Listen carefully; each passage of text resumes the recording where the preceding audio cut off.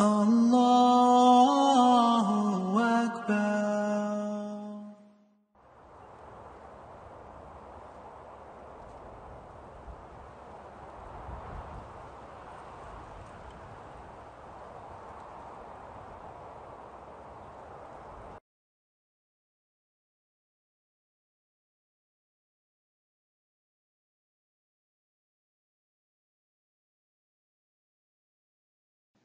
Alhamdulillahi Rabbil Alameen wassalatu wassalam wa Sayyidina Muhammad wa ala alihi wa sahbihi ajma'in wa man istanna bi sunnatihi bi ihsan ila yawmiddin.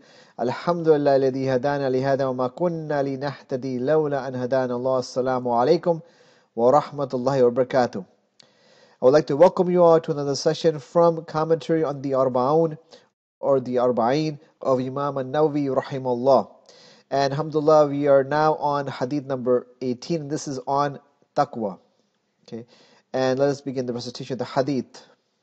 عن أبي ذر جندب ابن جنادة وأبي عبد الرحمن معاذ ابن جبل رضي عنهما عن رسول الله صلى الله عليه وسلم قال اتق الله حيثما كنت وأتبع السيئة الحسنة تمحوها وخالق الناس بخلق حسن.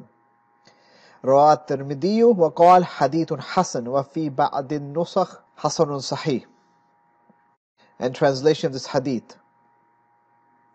Abu Dhar, Jundub bin Junada and Abu Abdul Rahman, Mu'adh bin Jabal, Radi anhuma, reported the Messenger of Allah sallallahu alaihi wasallam said, have taqwa of Allah wherever you may be and follow up an evil deed with a good one, which will wipe it out, and behave with people in excellent character. At-Tirmidhi relates that it is a Hasan tradition, and some copies he says it is Hasan and Sahih Hadith. Okay.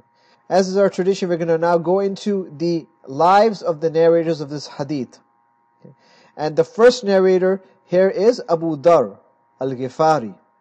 Jundub bin Junada is another one of his names. And Abu Dhar al-Ghifari al-Kinani, also known as again Jundub bin Junada, he was perhaps the fifth or the sixth person to convert to Islam according to the famous historian At-Tabari. And of course he was from Al-Muhajirun, okay, the immigrants. Okay, so he was the first of the Muslimun.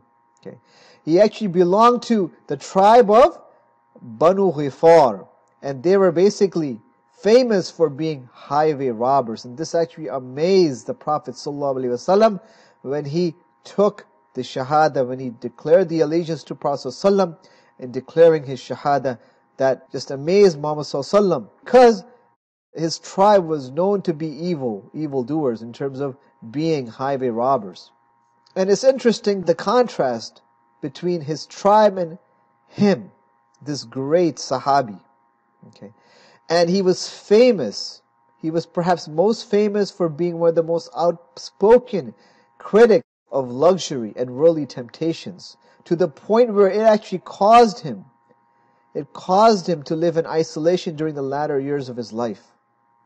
He, as we mentioned, was born to the Ghifar clan, which was found in the western south of Medina Munawwara. Okay.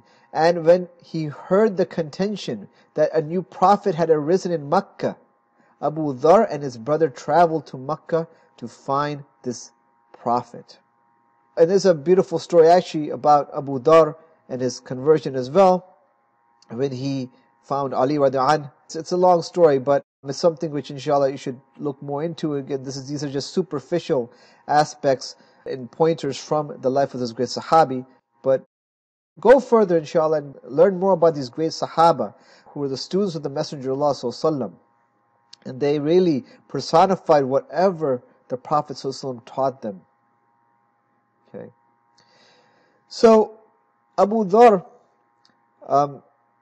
he was told to the Prophet ﷺ, and his narrated in Sahih Bukhari. He said to Abu Dhar, "O Abu Dhar, keep your conversion as a secret and return to your town, and when you hear of our victory, return to us." What did Abu Dhar say? He said, by him who has sent you with the truth, I will announce my conversion to Islam publicly amongst them. Ya'ni the Quraysh, ya'ni these idolaters.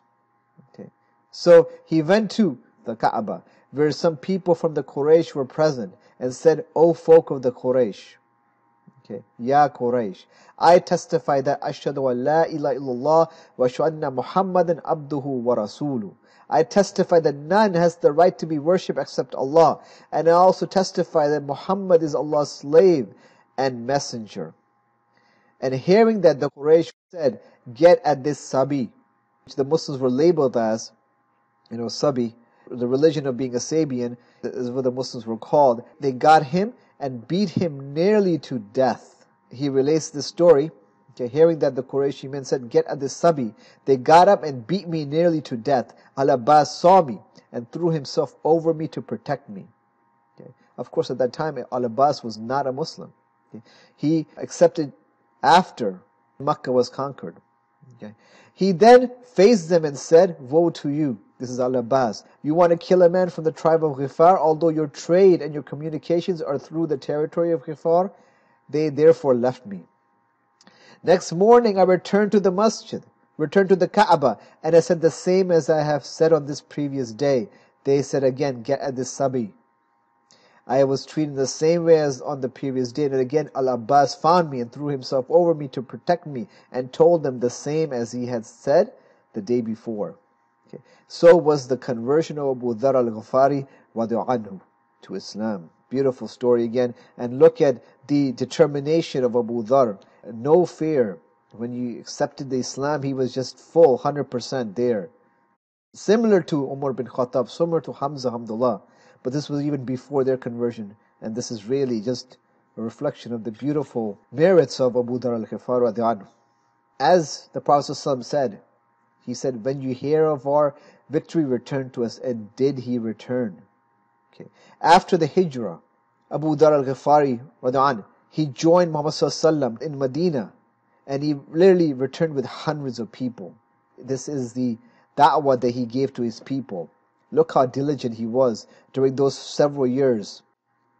The Muhammad ﷺ is reported to have said, and this is narrated in Tirmidhi, he said, neither has the sky shaded one more truthful and honest than Abu Dharr, nor has the earth had anyone walk over it like him in these matters. He is like Isa bin Maryam.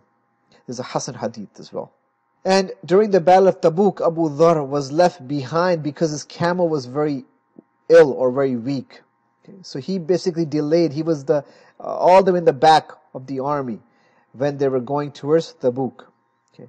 And so he, seeing that his camel, his man was so weak and just so behind, so he saw that there was such a big gap between him and the Muslimun.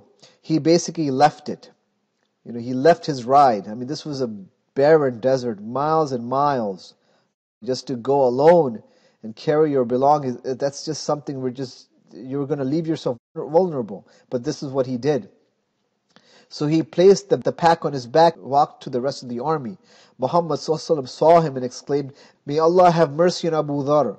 He said then, he spends his life all alone. Death will single him out, and on the day of judgment, he will stand up all alone. And this prediction actually did occur, which the Prophet ﷺ mentioned regarding Abu Dharr. He died in 652 Christian era at Rabada. This is basically an area outside of Medina, east of Medina.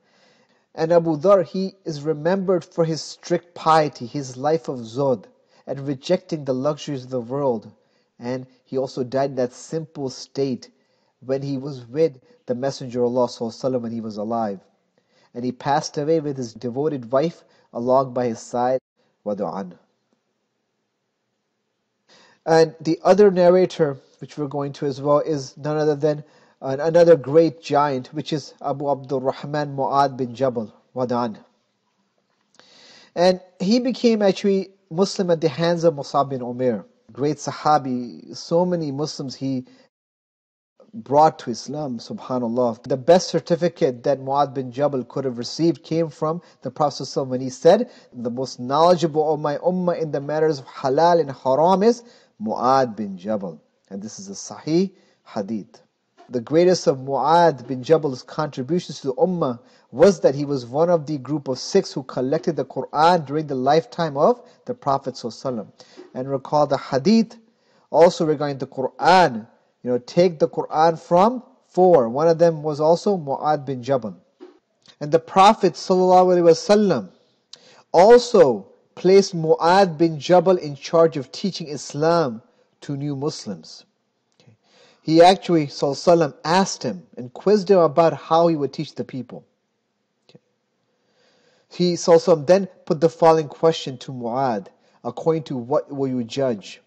And Mu'adh radhiallahu anh said, according to the book of Allah. And then he ﷺ said, and if you find nothing therein, he said, according to the sunnah of the Messenger of Allah.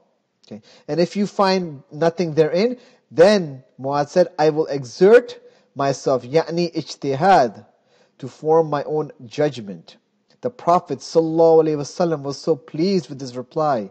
He said, Alhamdulillah, all praises to Allah, the one who has guided the messenger of the Prophet to that which pleases the Prophet. And this narration does have some weakness in it, but it is reported by Ibn Kathir and also Ibn Hajar al-Asqalani, the great hadith scholar as well. So, going further regarding the life of this great Sahabi, Mu'adh bin Jabal radhiallahu anh, Ibn Mas'ud described him as an ummah, a leader having all the good and righteous qualities, obedient, subservient to Allah, and also being Hanifa, the one who worshipped none other than Allah subhanahu wa ta'ala. Ibn Mas'ud, he said, we used to liken him to Ibrahim alayhi salam, Mu'adh bin Jabal. SubhanAllah, what a great description. Umar radhiallahu anh, thereupon, also summoned 5 people who had collected the Qur'an during the lifetime of the Prophet ﷺ. And they were none other than, of course, Mu'adh bin Jabal radhiallahu anh, also Ubadah ibn As-Samit, Abu Ayyub al-Ansari, Ubay bin Ka'ab, and Abu Darda. He said to them, your brothers of Syria have asked me to help them in sending those who can teach them the Qur'an and instruct them in their religion. And so, thus, Mu'adh bin Jabal, he went to Palestine. And there, Mu'adh fell ill with some contagion, some infectious disease. And as he was near his death, he turned into the direction of Kaaba and repeated his dua or chant, welcome death, welcome. A visitor has come after a long absence. And looking up to the heaven, he said, Ya Rabb, O Lord, you know that I did not desire the world and to prolong my stay in it. O Lord, accept my soul with goodness as you would accept a believing soul. He then, Mu'adh bin Jabal radhiallahu anh, passed away far from his family and his clan, a da'i in the service of Allah and a muhajir in his path at the age of only 33 years of age. Radhiallahu anhuma. Again, may Allah allow us to benefit and give tawfiq from the lives of the Sahaba of the Prophet ﷺ, such as Abu Dharr and Mu'adh bin Jabal radhiallahu anhuma. Very inspirational story, subhanAllah.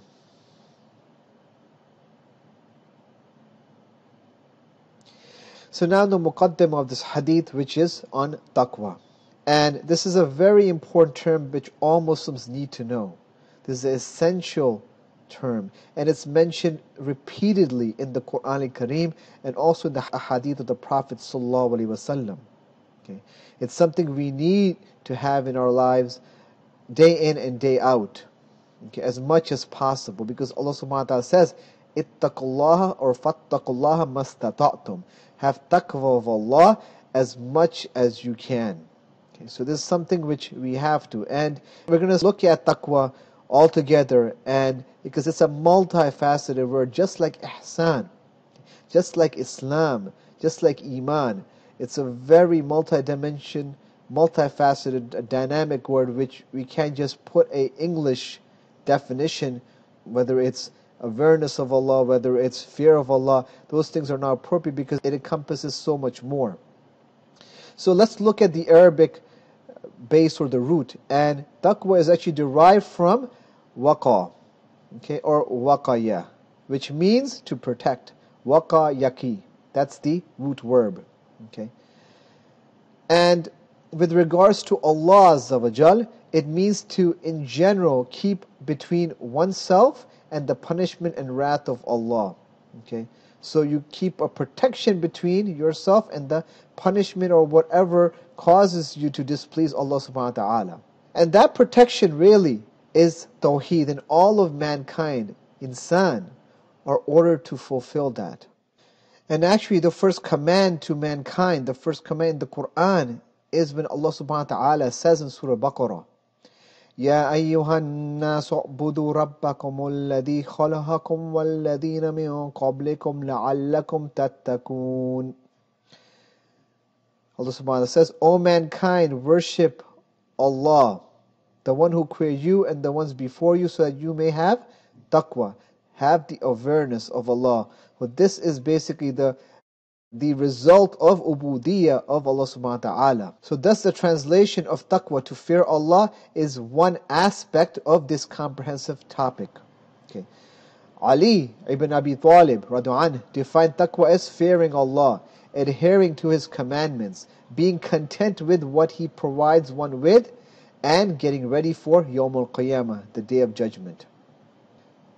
And Muhammad Asad, the one who wrote the famous translation of the Quran in English, he translates taqwa to be conscious of Allah Azza wa Jal. Others translate taqwa as piety. Since taqwa is such a dynamic and comprehensive term, it is, again, as we mentioned, better just to use the word as is without translating it. Okay. So taqwa, or for example, fearing Allah, okay, in this respect, according to the early ulama or scholars, the minimal level of fearing Allah is to fulfill the obligations and keeping away from the prohibitions. According to Imam ibn Rajab, rahimahullah, and other scholars, taqwa is the fulfilling of obligations and avoidance of prohibitions and doubtful matters. Okay. It is the advice of Allah and His prophets to all mankind, that is, to have taqwa of Allah. And of course, Muhammad ﷺ used to frequently advise and remind his companions about taqwa in his talks on many different occasions. Okay, so many different hadith, and again, we'll see again and again and again in the Quran Kareem, taqwa is mentioned left and right. Personally, actually, I look at taqwa as like a sixth sense. Just like how you would be careful around a hot stove. Thus, this increased awareness, it's almost like, you could say, a spidey sense. I mean, not that I encourage you to watch Spider-Man, I'm not too familiar with it, but I know that much that, for example, this character, Spider-Man, whenever there's something dangerous going on, he has this extra sense. It's like a spidey sense. Similarly, this extra sixth sense, this is what taqwa is. So you're extra conscious so that you protect yourself from evils. You protect yourselves from anything which leads to the displeasure of Allah subhanahu wa ta'ala, anything which leads you one step more closer to the greatest abomination, which is Jahannam. Wa na'udhu billah. Okay. So this is this sixth sense that something evil is lurking, and this occurs when you want to protect yourself from sin. And you are aware also that Allah subhanahu wa ta'ala is there and watching you. And so you are not swayed to be unaware in this secular world. And this is why it's so important to have taqwa. Because without taqwa, our ibadat will be without meaning. Our salawat are just, we won't be aware of what we have recited. We lose the whole essence of what taqwa is. Okay. So taqwa keeps the fuel going. Okay, keeps our blood flowing with iman, inshaAllah. All these different meanings of taqwa, whether it's to be aware of Allah subhanahu wa ta'ala, the fear of Allah subhanahu wa ta'ala, to have tawheed, that sixth sense, all that goes in, and really, it's something we have to strive for. It's not just something which just comes automatically. We have to, put the extra effort to have taqwa. Okay, and that's why the muhsinun, the ones who have excellence, they're the ones who have the highest level, they're the ones who have the highest taqwa as well. Because day in and day out, they exert the most in their ibadat, in their actions, and always take it to the higher level. Okay, because they put effort into what they're doing. Again, taqwa requires effort, inshallah. Okay, so here when Rasulullah said, "Ittaqillah haythuma kunt," have taqwa of Allah wherever you are. Okay, this just is a great way to protect yourself from anything which may lurk at you and come at you from different angles. Anything which shaitan tries to throw at you, you're ready. Anything which the brethren of the shayateen come at you with, you're ready, inshallah. So, continuing, where the Prophet says, "Ittaqillah haythuma kunt." Okay, so have taqwa at any time and any place. This is where haythuma kunt. Haythuma, at any time and any place, always ready, 24/7. And as we mentioned before, numerous times is taqwa mentioned in the Quran Kareem and also in the ahadith of the Prophet sallallahu alaihi wasallam.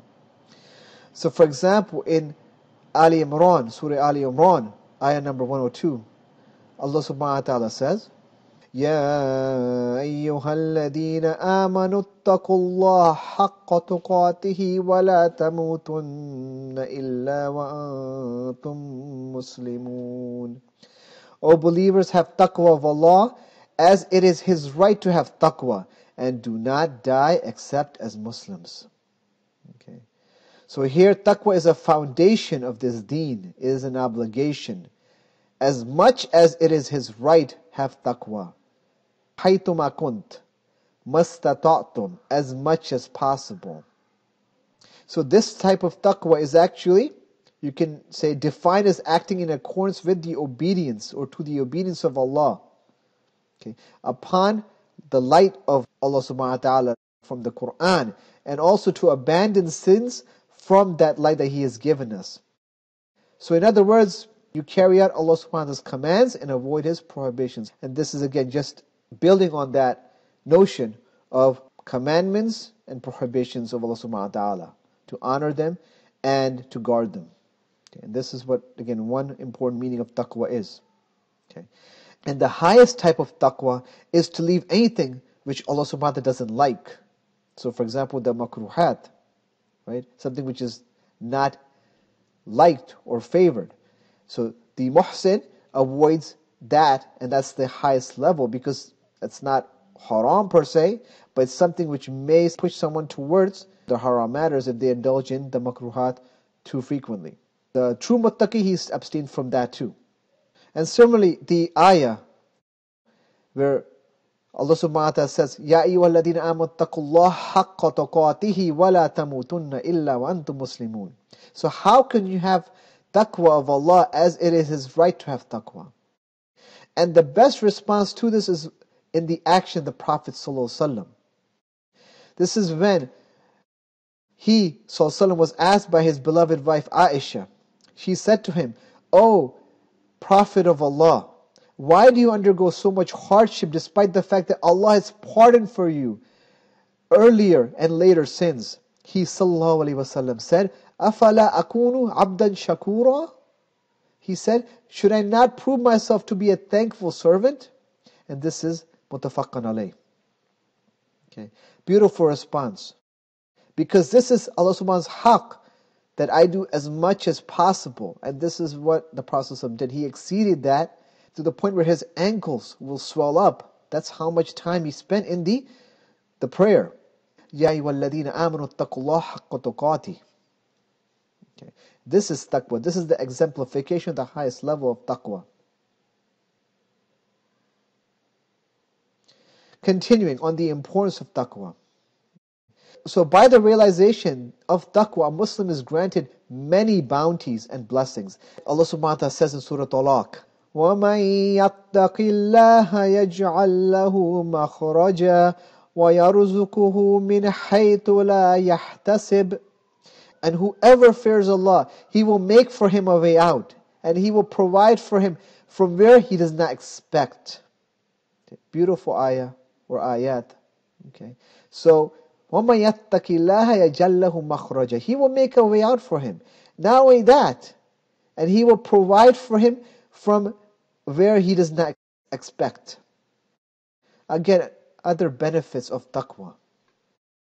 Not only that, taqwa also eases the difficulty from one's matters. Allah subhanahu wa ta'ala again says in Surah Talaq, He says later on, as you recite or read this beautiful surah, He says, وَمَن يَتَّقِ اللَّهَ يَجْعَلْ لَهُ مِنْ أَمْرِهِ يُسْرًا.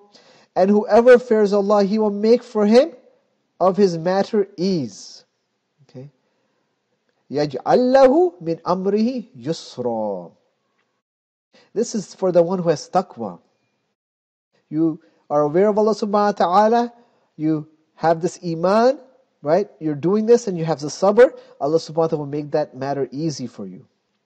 And this ayah actually reminds me of a story of one friend of ours. Their son had a bad case of thalassemia. And very young, every couple of weeks, transfusion after transfusion. His hemoglobin was so low, his blood count was so low, that he had to just repeatedly get transfusions. Think of this 3-4-year-old going to the hospital endlessly, just being poked and having blood transfused week in and week out. And I mentioned this ayah, وَمَن يَتَّقِ اللَّهَ يَجْعَلْ لَهُ مَخْرَجًا وَيَرْزُقْهُ مِنْ حَيْثُ لَا يَحْتَسِبُ. And the brother, he continued, and he said, وَمَن يَتَّقِ اللَّهَ يَجْعَلْ لَهُ مِنْ أَمْرِهِ يُسْرًا. So he followed my ayah with this ayah from Surah Talaq. And subhanAllah, look at the generosity and the awesomeness of Allah subhanahu wa ta'ala. When you have taqwa of Allah, and you place your trust in Allah, then Allah subhanahu wa ta'ala eases that significant difficulty. And subhanAllah, now the same child, he doesn't have to have blood transfusion anymore. Because alhamdulillah, he got a donor, he got a match. He was endowed with a bone marrow transplant, and alhamdulillah, now he is cured from his thalassemia to the point where he doesn't need to have weekly or bi-weekly transfusions. Subhanallah. Indeed, Allah subhanahu wa ta'ala, the one who has taqwa, Allah subhanahu wa ta'ala makes the matter easy. وَيَجَلَّهُ مِنْ أَمْرِهِ يُسْرًا. Okay.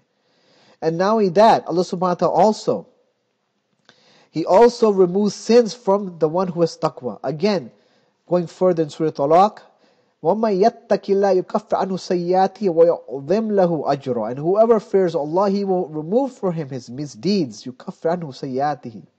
Not only that, وَيُعْظِمْ لَهُ أَجْرًا. And make great for him, تَعْظِيم, his ajr. Subhanallah, this is taqwa. And this is the surah which mentions taqwa the most, Surah Talaq. Okay, know this and memorize this surah. Beautiful surah for you to memorize. Okay, and continuing. Not only that, taqwa, another benefit of taqwa is to be able to distinguish between the right and the wrong. And it allows us also to obtain guidance and help from Allah subhanahu wa ta'ala and to acquire beneficial knowledge. And perhaps the greatest benefit of the one who has taqwa is gaining also the hubb of Allah, the love of Allah. Because remember, Allah subhanahu wa ta'ala says, and in response to the Fatiha, He says, Alif Lam Mim, ذَلِكَ الْكِتَابُ لَا رَيْبَ فِيهِ هُدًى لِلْمُتَّقِينَ. Alif Lam Mim, this is the book of Allah and there's no doubt about it. هُدًى لِلْمُتَّقِينَ. It is guidance for who? For the one who has knowledge? Is it the one who does a lot of deeds? No, it is the one who has taqwa. So you can have a lot of knowledge, you can even do a lot of good deeds, but that may even not be fruitful. But you have to have taqwa, have to have the awareness of Allah infused in it to be able to what? Have guidance. And that's the goal. That's why we're even here, right? We're trying to gain tools of guidance so we can not be strayed from the path, from the goal of, inshallah, Jannah. This is what, again, taqwa does. Going forward, taqwa and sins. And then Rasulullah says, وَأَتْبِئِ السَّيِّئَةَ الْحَسَنَةَ تَمْحُوهَا. Beautiful. Following taqwa, and then follow up the evil deed with a hasana. Okay. As-sayyi'ah is a evil deed. Okay. It is the opposite of hasana. Okay. And there's other terms also for sayyi'ah, such as dhanb, okay, sin, okay, or shar. Okay. So hasana is you equalize it and even elevate yourself more. It wipes it out. تَمْحُوهَا. You have to also realize that taqwa does not imply perfection. Those who have taqwa are still subject to committing sins. However, if they do so, okay, that continuous state of taqwa, they will repent right away. Again, reflex. Okay, it's a reflex. They repent right away and follow up that bad deed with a good deed in order to wipe it out, as mentioned in this hadith. Thus, the one with taqwa will have the reflex to repent and also perform the good deed if he slips into a sin. Okay. Because again, it's human nature to slip, like our father Adam alayhi salam, where the Prophet ﷺ says, each of the children of Adam is a khata, makes mistakes, and the best of those who are khata, the ones who make errors or sins, are the tawabun, the ones who repent. And we have to be the tawabun. This hadith is authenticated by Shaykh Al-Albani rahimahullah. Going forward, so Allah subhanahu wa ta'ala, He is Ar-Rahman, and He has left the door of forgiveness open by so many different means, so that sin can be blotted out. So to follow up a bad deed with a good deed, as in this hadith, it's also echoed in Surah Hud, also in Ayah 114, where Allah subhanahu wa ta'ala says, إِنَّ الْحَسَنَاتِ يُذْهِبْنَ السَّيِّئَاتِ ذَلِكَ ذِكْرَى لِلذَّاكِرِينَ. Verily, the good deeds remove the evil deeds. That is a reminder for those who remember. So, إِنَّ الْحَسَنَاتِ يُذْهِبْنَ السَّيِّئَاتِ. Okay. Going further. Okay. It also shows that a believer should do istighfar for his sins and also exert effort to wipe out the bad deeds. By also, again, remember we talked about hasanat, good deeds. Doing good deeds only increases you. Okay, it removes your misconceptions. It makes open the path for ilm. It increases your iman. It just so much good that it does. But avoiding the good deeds, it just throws you backwards. Okay, so one more great benefit of amal salih, to do good deeds, is to wipe out the sayyi'at, the evil deeds. Okay. So the worse a sin gets, the greater the good deed has to be also to wipe out that sin. Sometimes we may not even realize if we did a sin. So this is why we also always should be frequent in our good actions, inshallah, and also in our istighfar and our tawbah to Allah subhanahu wa ta'ala, because we are imperfect and we are very forgetful as well, and the shaitan also increases in that forgetfulness and the error and the slippage as well as human beings. So we should, again, rely on the mercy of Allah subhanahu wa ta'ala and be frequent in good deeds and increasing and amplifying our taqwa, inshallah. And there are other ways that by which sins are forgiven, as stated in the Quran and the Sunnah as well, the Hadith of the Prophet ﷺ. We have istighfar, seeking the forgiveness of Allah subhanahu wa ta'ala by dua. Okay, we should seek istighfar frequently. I mean, there's some narrations where the Prophet ﷺ used to do istighfar 100 times or the like. Tawbah, again, is essential for any major sin. Any sin you do, anything major, it requires tawbah, sincere repentance to Allah subhanahu wa ta'ala. So, big kaba'ir is not just neutralized by good deed. So we have to also remember that as well. So, and Allah subhanahu wa ta'ala has always left the door open except for when we're in the grave. So we have to strive to equalize our sayyi'at with tawbah and istighfar and good deeds. And the dua, of course, of Muslims for one another, always do dua for others as well. Performing the daily salawat as well.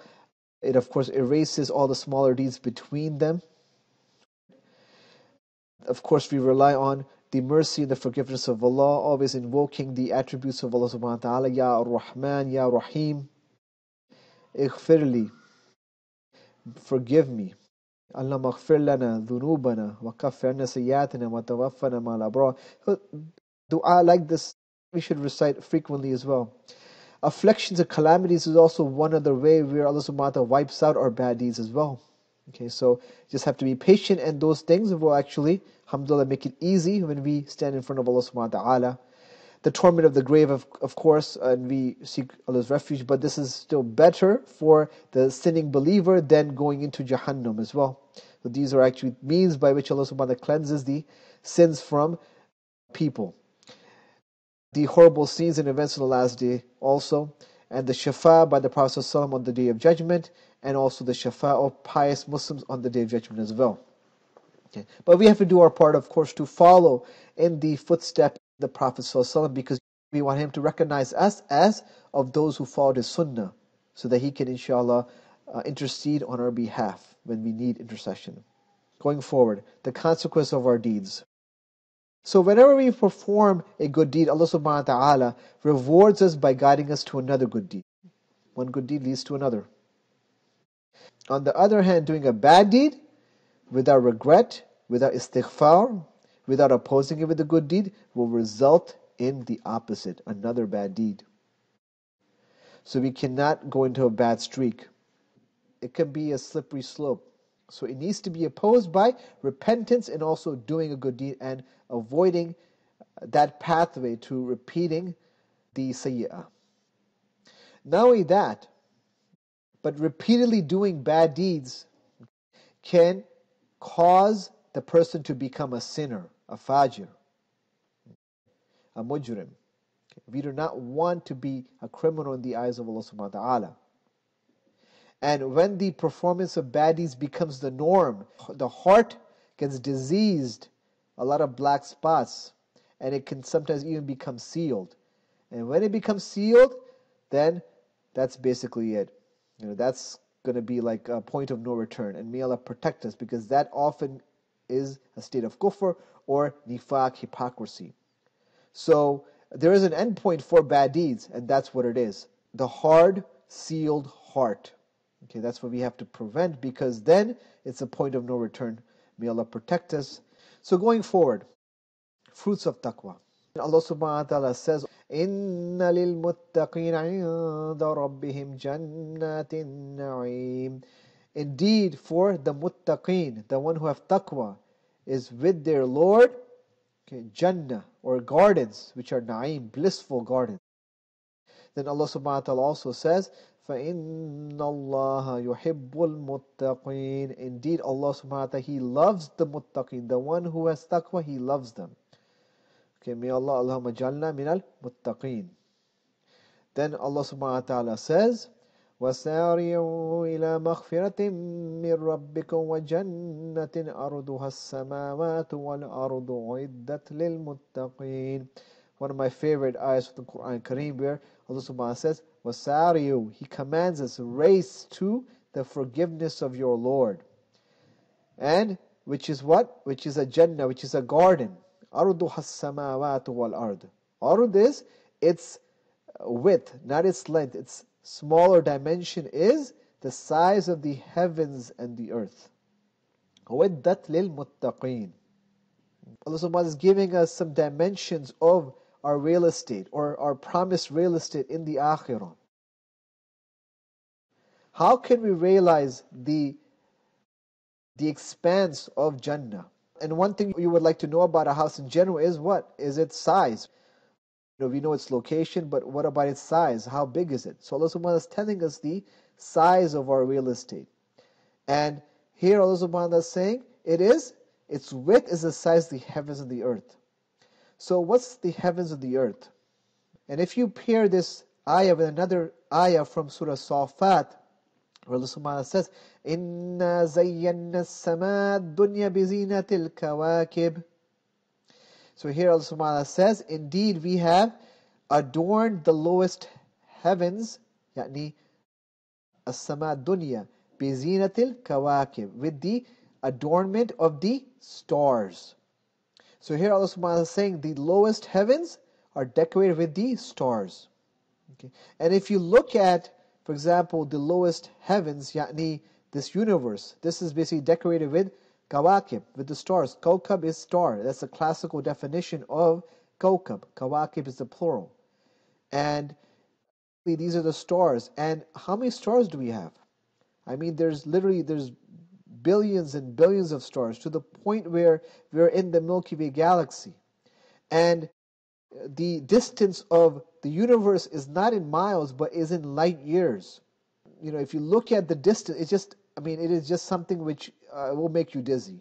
We haven't even gone to the extent or know the edges of the universe, subhanallah. And this is the lowest heavens. Billions and billions of light years. This is the lowest heavens. And Allah subhanahu wa ta'ala is saying, Arduha samawatu wal ard. Its width is the size of the heavens and the earth. And from another hadith regarding Ayatul Kursi, the comparison of the Kursi to the heavens is like a ring in a desert. The point is, it is just exponential. It cannot be measured. This is what we're given. Really, an infinite landscape. You can't even calculate it. Allah subhanahu wa ta'ala is giving you basically blank check. Just a blank check. It's like when He says in Surah Qaf, وَلَهُمْ مَا يَشَاءُونَ فِيهَا وَلَدَيْنَا مَزِيدٌ.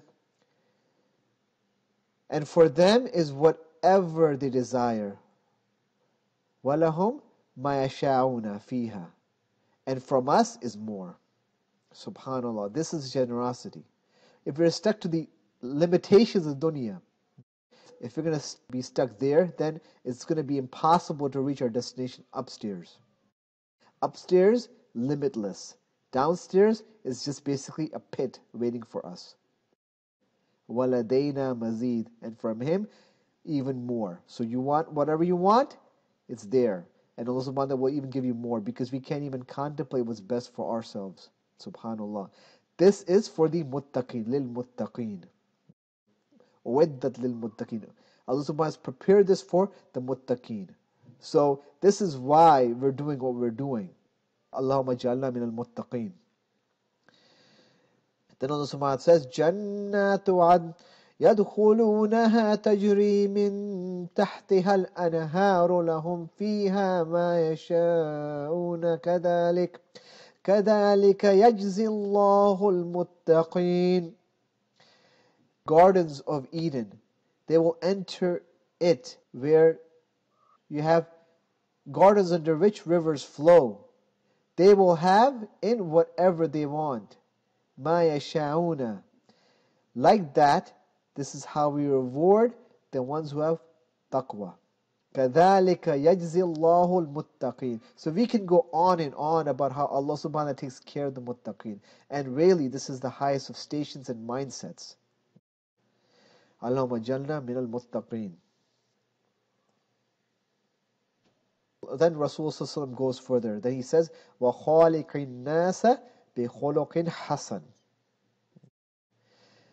And this is also another beautiful avenue to having taqwa. Because Ibn Rajab says, having good character is a characteristic of taqwa.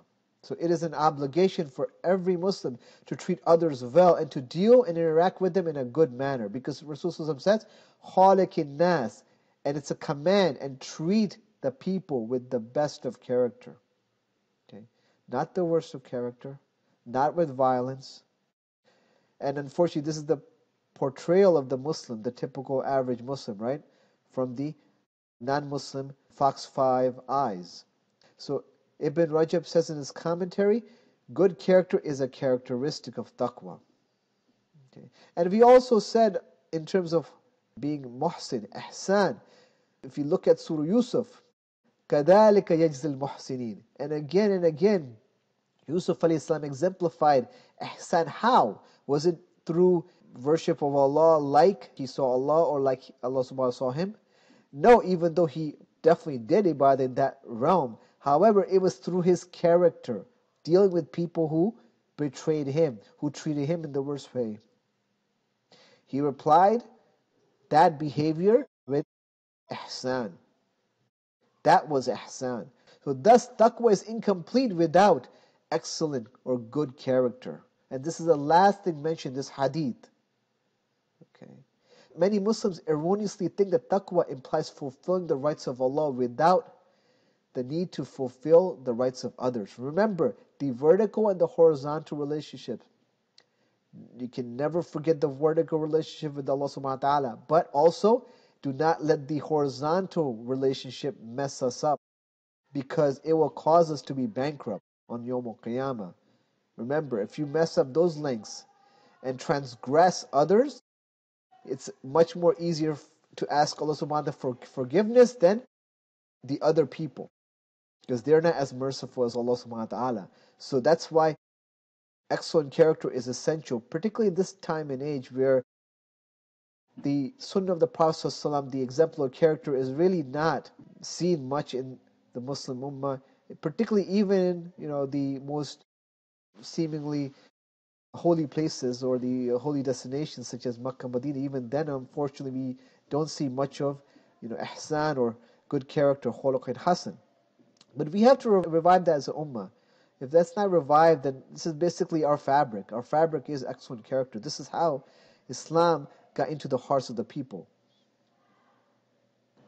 Part of hadith number 27 from the collection of Arba'in is the following, where the Prophet says, Al-birru husnul khuluq. Okay. Righteousness is good character, which is also mentioned in Sahih Muslim, this hadith. So, again, good character, righteousness, it's together. Okay. Another hadith by Abu Hurairah radiallahu anhu, who said, أكمل المؤمنين إيمانا أحسنهم خلقا وخياركم خياركم لنسائهم خلقا. The most complete of the believers in faith is the one with the best character among them. Okay, أحسنهم خلقا. Okay, أحسنهم خلقا وخياركم خيار لنسائهم خلقا. And the best of you are those who are best to your women. And this is narrated by Abu Hurairah, and it's in the book of Jami at-Tirmidhi and graded Hasan by Abu Isa, which is another name for Imam at-Tirmidhi, rahimahullah. And we said that Imam at-Tirmidhi, he was a student of Imam Bukhari, and when he grades a hadith, it is done. It's a done deal. It is Hasan. If he says it's Hasan, it's Hasan. Abu Darda radiallahu anhu narrates the Messenger of Allah sallallahu alaihi wasallam said, ما من شيء يودع في الميزان أثقال من حسن الخلق وإن صاحب حسن الخلق لا يبلغ به درجة صاحب الصوم والصلاة. Abu Darda narrates that the Prophet ﷺ said, nothing is placed on the scale that is heavier than good character. Okay, أثقل من الحسن الخلق. Nothing. Indeed, the person with good character will have attained the ranks or the rank of the person of fasting and prayer.